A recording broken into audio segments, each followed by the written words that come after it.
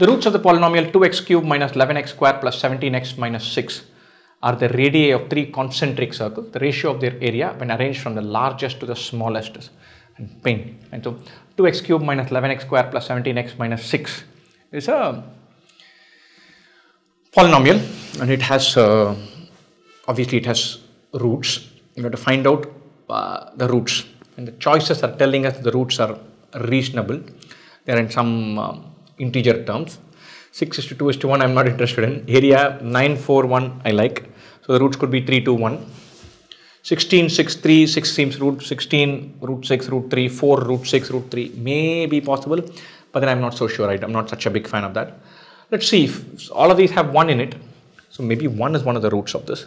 How do I find out? I substitute x equal to 1 and see if it works. So into this.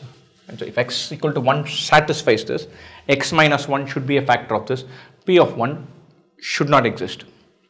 And when we put this to 0, and if 1 were a root, then x equal to 1 will satisfy this. Factorizing this, x minus 1 will be a factor. Remainder when of dividing by x minus 1 should be 0. P of 1 should be 0. Right? So does 1 satisfy this? P of 1 is 2 minus 11 plus 17 minus 6. 19 minus 17, 2 doesn't work. And 1 doesn't work, but we're not shutting down the door, because 1 by 2 could work, or larger number could work. So it's not that the root has to be 1, only the ratio is tested. And so sum of the roots is 11 by 2. Interesting. Product of the roots is 3. We're dealing with some small numbers. So product of the roots is 3. Maybe 3 is a root.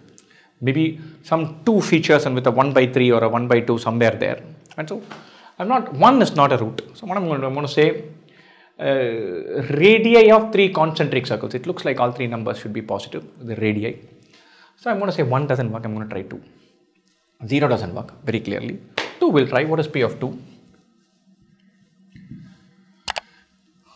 2 into 8 minus 11 into 4 plus 17 into 2 minus 6.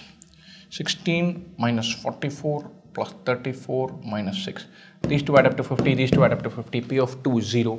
2 is a factor of this. 2 is a root of this, or x minus 2 is a factor. Now we can say 2 worked. Can I find another thing? Because one of the roots is 2.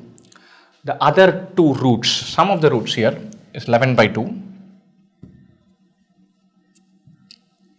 Product of the roots is 3. Minus, plus, minus of minus x by 2, 3. One of the roots is 2. So from 11 by 2, subtract 2. This is 7 by 2. From 3, divide by 2. This is 3 by 2. The other 2 roots add up to 7 by 2. Multiply to give 3 by 2. Got this. 3 plus 1 by 2. 3 into 1 by 2. Fine. Or 3 is a root, 1 by 2 is a root. I can substitute and verify. I can substitute 1 by 2, 2 into 1 by 2 cube, minus 11 into 1 by 2 square, plus 17 into 1 by 2, minus 6. It's a pain. I'm going to substitute for 3. If 3 works, I'm going to take it for granted that this will work. 2 into 27, minus 11 into 9, plus 17 into 3, minus 6. 54 minus 99 plus 51 minus 6. Yeah, 105, 3 works. Or this expression is x minus 2 into x minus 3 into x minus half. Or that's concentric circles have radii half, 2 and 3. Or ratio 1:4:9. Areas, when you square them, 1:4:6. When you square them, 1, 16, 36. I'm just multiplying by 2, half, 2 and 3. 1:4:6. Areas will be square. 1:16:36. Largest to the smallest. So 36:16:1. Done. A nice question. We have to effectively factorize this. 1 didn't work. We tried 2. Once we found 2, 3 works, half works. Half, 2 and 3 are the 3 roots. The roots are in the ratio 1:4:6. Areas will be in the ratio square up.